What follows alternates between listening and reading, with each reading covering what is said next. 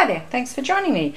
Today I'm going to draw some cards. Just have a look at the month of February. So I'm just having the cards a bit of a shuffle here to put the energy of the month. So today's the 1st of February, so I thought, well, I'll do something a bit different and let's have a look at the month as a whole. So what I'm going to do is draw a card for each week. So there's 4 weeks in the year. And I'm also going to draw a 5th card, which will be a helper card. Okay, I might also give these a quick shuffle. And let's just see what comes out the top. Okay, so what's coming up here? Well, the first week we've got the Sun. And then we've got the 7 of Pentacles. And we've got the King of Wands. Wow. And the 10 of Cups. Look at that. We've got a Major Arcana, and we've got, I'll shoot my pointer here, we've got a Pentacles card, we've got a Wands card, we've got a Cups card. Okay, and let's see what a helper card is. Ah, wouldn't you know it. Okay, so let's just put these in view a little better.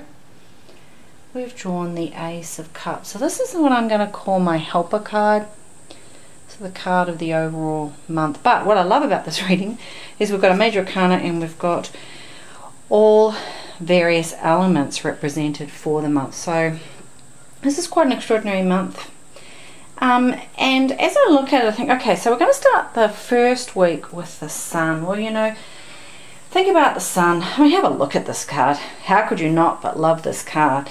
I mean, definitely enthusiasm, abundance, joy. You couldn't be happy if you're looking in this week at a situation where you need to answer a question. You're getting a fairly strong yes, but you also get, you know, have fun, enjoy life, you know, be free. You know, looking at this imagery here, you know, think about yourself. If you were riding around on a beautiful white horse and you were naked, you know, what sort of state would you be in? You'd be absolutely free. You would be loving life. You'd be totally comfortable in yourself. Look at this beautiful red array here. There's this, they're carrying a flag of some sort, and it's brilliantly red, so it's full of passion and life and energy. The sun is shining. We've got these beautiful sunflowers in the background. You know, our inner child is wanting to say to us, be happy, enjoy life, celebrate, make the most of what's happening.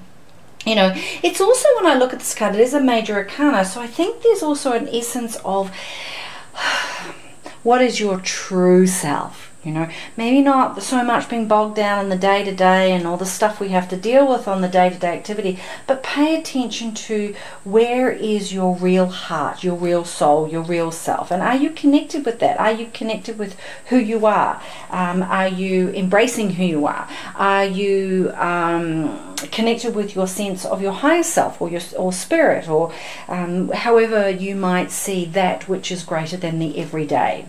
You know, this card, the Sun, you know, you can't help but think there's obviously luck on the horizon. It's very positive, it's very energetic, enthusiasm, you know, all those sort of things. You know, when you look at this imagery, this person's obviously full of, you know, it's a young person, because I think that's trying to say to you, it's about, don't get too serious about the day-to-day. It's about look inside your spirit and your heart, and that, you know, you're always young at heart, and that vitality of being in that place is a place of vitality and positivity and so forth. So, you know, when the Sun is around, we all feel energized, and that is what this week is. The potential of this week is there. So if you're looking at situations this week, ask yourself in your heart of hearts, you know, connect with your spirit. Where is the answer for you? That is your higher self, is that connection, you know, and avoid perhaps getting overly caught up in the day-to-day, particularly if the day-to-day has some hardships. And we do have Mercury retrograde at the moment, so there are some day-to-day things. And,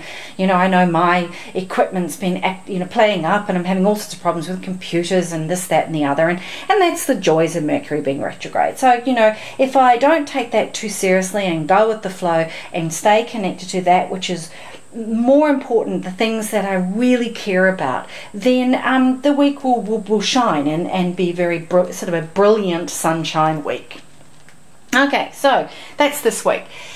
First week. Second week, we have drawn the Seven of Pentacles. Okay, so have a look at this imagery. You know, we've got these pentacles on this branch or tree, and I've got one down here, and this person is sort of looking, they're looking at cultivating something. You know, they've got a plow or something, and they're kind of thinking about, you know, well, what do I want to do with my life? You know, what is it? How do I want to manifest my energy in this world? What do I want to create? You know, looking at things, you know, pentacles, personal security.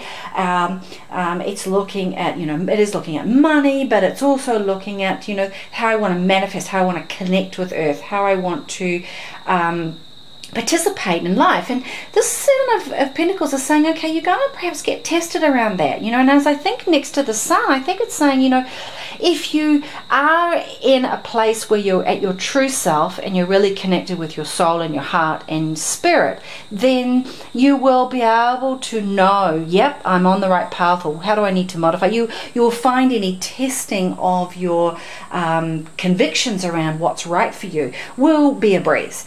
However, if the opposite, if you find yourself getting caught up in all the day-to-day rubbish and you're not really connecting with your true self, or you're not being true to yourself, you may find this period quite challenging. A week where you're going to feel a little bit bombarded by these tests or challenges or questions, you know. So as I look at this card, this person is contemplating, they're thinking, you know, not making decisions, but they are really thinking about, you know, what road have I been on? What skills and abilities have I accumulated?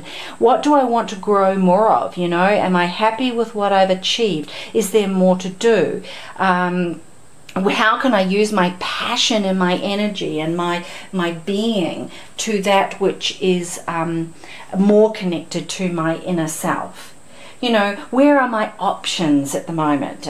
Which way should I go? You know, I'm thinking about my options, thinking about my choices. I'm maybe reevaluating my past, where I've been, what I've done, what I've learnt, what I've studied, how I've engaged in the world. And is that right now? Does that fit with what my new sense of connectedness to my inner being?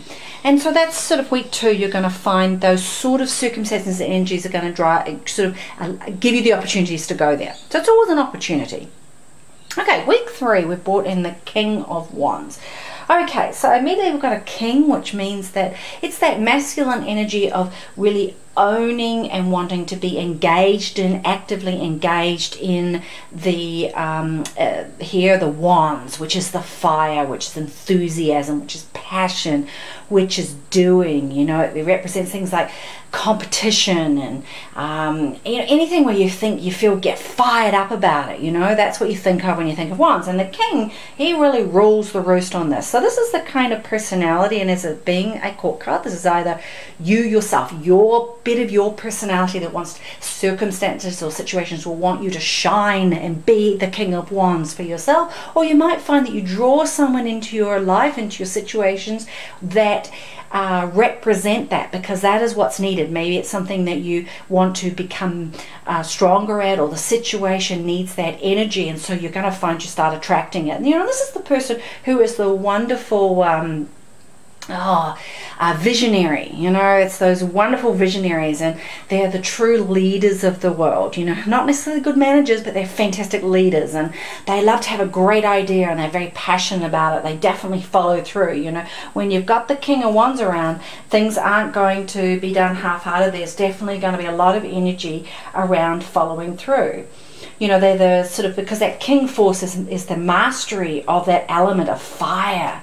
And that's really important in this situation, that the project or the situation will definitely be followed through on. So you can rely on that. And if it's you, then people are going to be looking to you for that. You know, they love adventure, and they're passionate about the things they do, and they love to have fun, but they also they have a big ego. They like to get the work done. So you're going to find that when you're looking at this King of Wands is facing the Seven of Pentacles. So it's like, you know, again, you're going to be sort of thinking about and questioning and wondering a little bit about how do I make money and how do I work in the world and how do I manifest and use my energy to manifest things. And here you're going to be given saying, okay, so you've found a new direction, or you've made it, you're thinking about this, that and the other, you know, here's the energy for it, you know, you're going to get fired up about it. Again, if you're on the right path, then brilliant, you know, lots of energy to make these changes and to get things going. If you've gone a little off stray, you might find that energy just sort of get you all fired up and maybe creates a bit more confusion. So the key is definitely going to be to stay centered, to be connected with yourself. You know, let that sun shine through the whole week.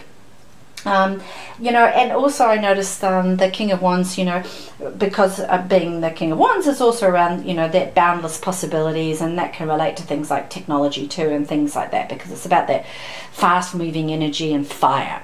And luckily by this time, I think, if I remember, Mercury will be now direct, because it goes direct, I think it's February the 11th. So that's going to be very advantageous there.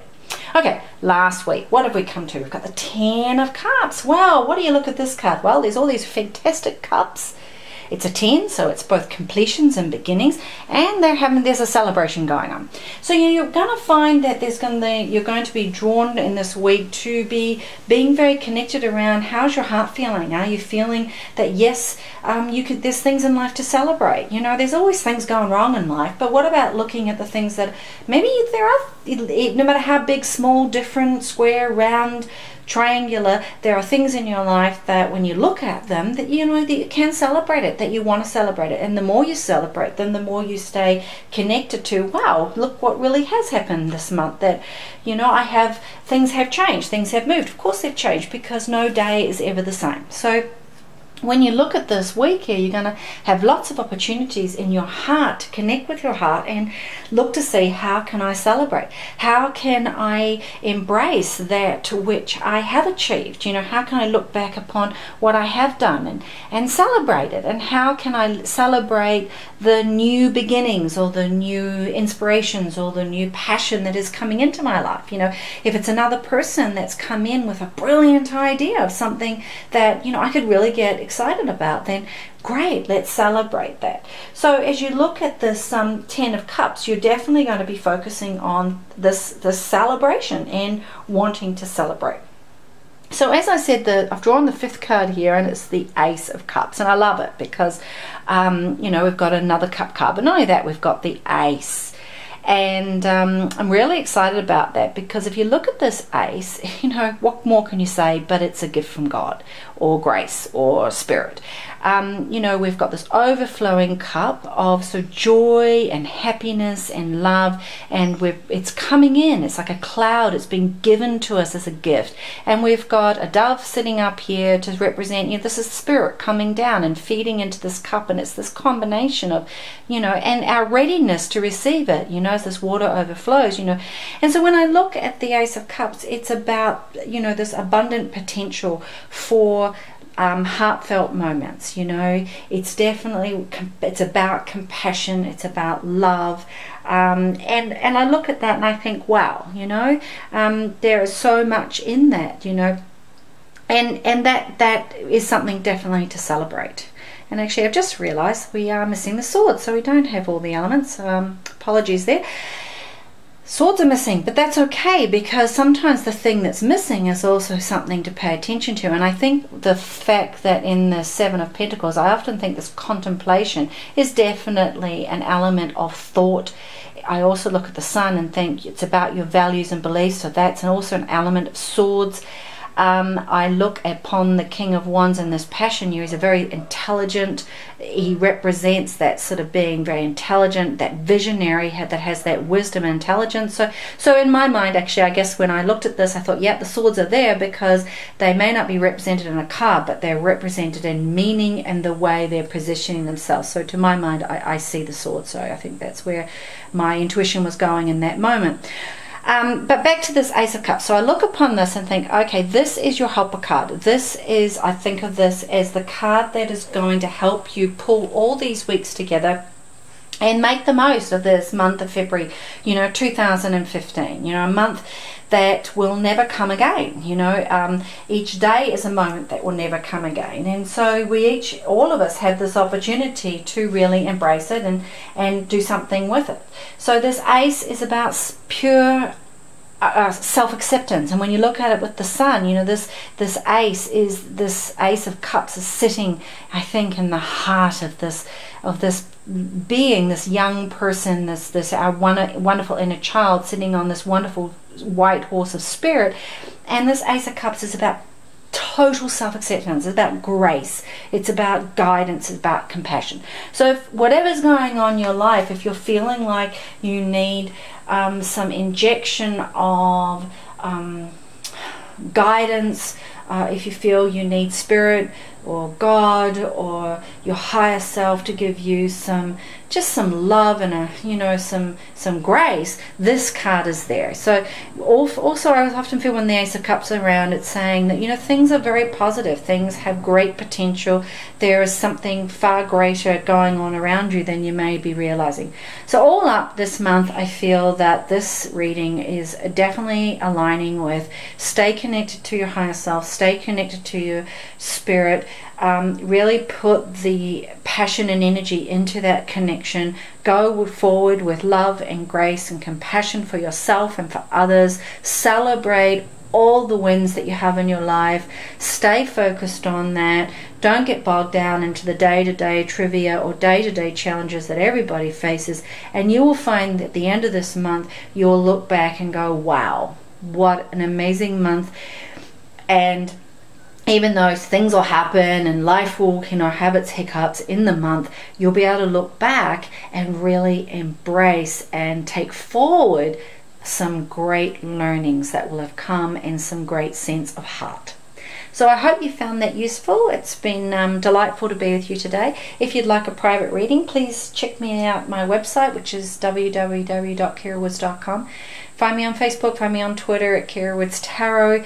Please share my videos. Please subscribe to my channel. Please forward, if you connect with me on Facebook, please share my posting so more people can catch up with me. Leave me your thoughts and comments. I'd love to hear from you. And check out my website for some free offers, and I'd love to give you a reading, so please connect. Have a fantastic day. Thanks very much, and I look forward to catching you in my next video.